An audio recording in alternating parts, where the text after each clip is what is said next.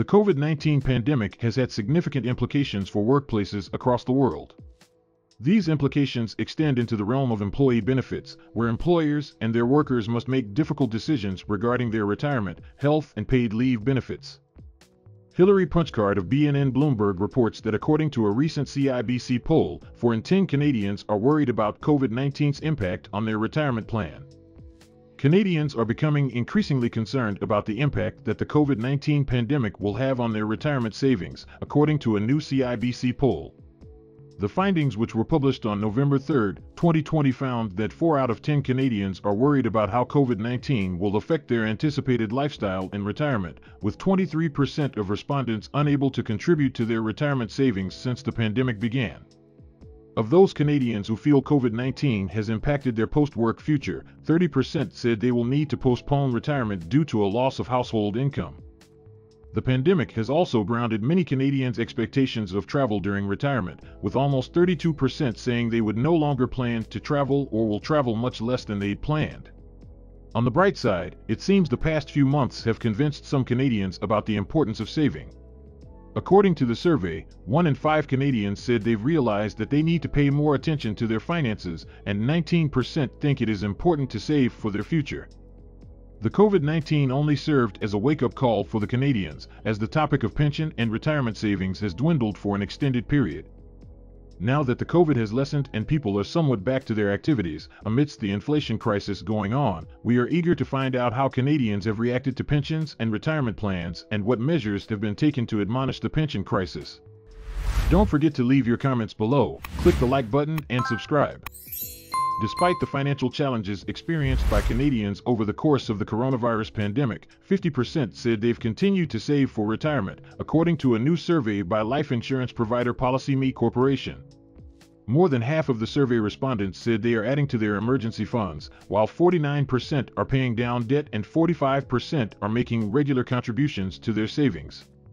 On average, Canadians put 21% of their income into savings and investments.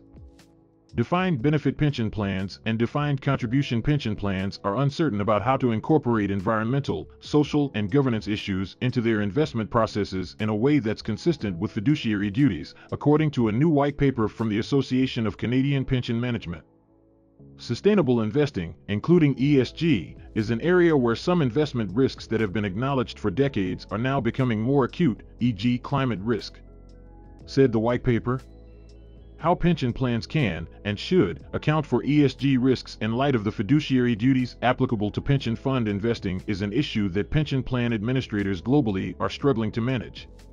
This paper attempts to assist Canadian pension plan administrators to understand their fiduciary duties relating to investments and ESG, and how to implement an appropriate ESG strategy as fiduciaries. Under Canada's existing legal framework, incorporating ESG considerations in investment decisions isn't prohibited or required by existing legislation, nor is there an accepted definition of what constitutes ESG factors or considerations.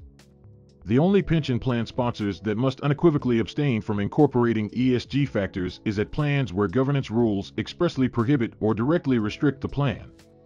Sponsors from divesting investments that are based on ESG factors or set parameters for the investment of the portfolio, which is a rarity in Canada. Canadian pension plan sponsors aren't alone in their confusion. In the U.S., rules established under President Joe Biden's administration don't permit pension funds to consider non-pecuniary factors, including some ESG factors, in investment decisions. However, in March 2021, the Department of Labor released a statement saying the rules would no longer be enforced because they had a chilling effect on plan sponsors integrating ESG factors in investment decisions, even where they did have a pecuniary impact. Plan sponsors in the U.K., however, have considerably more leeway regarding ESG integration in the investment process. In 2018, the UK investment regulations were amended by the Pension Protection Fund.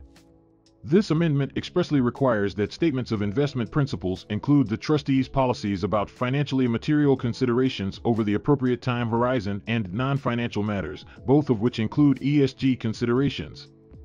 In Canada, where similar rules requiring the annual publication of ESG-related non-financial disclosures will soon come into force, the ACPM said it believes it's vitally important for pension plan sponsors to establish clear guidelines on ESG implementation. It is vitally important that the organizational purpose and objectives of implementing an ESG factors/program be clearly articulated and the fiduciary guidelines recognized.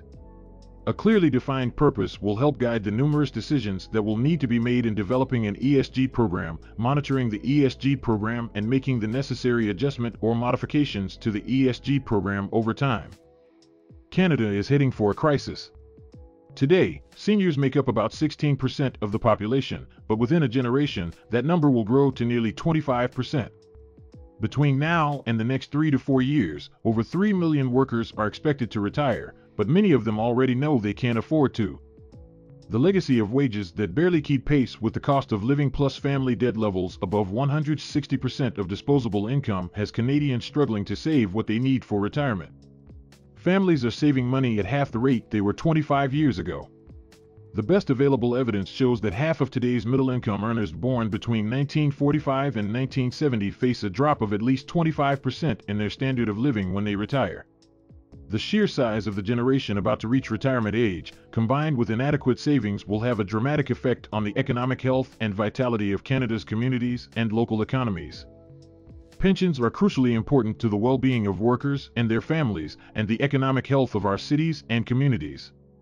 Most workers with a pension have a union to thank. In addition to dignity in the workplace and fair compensation that union brings to the workplace, unions negotiate pensions on behalf of workers.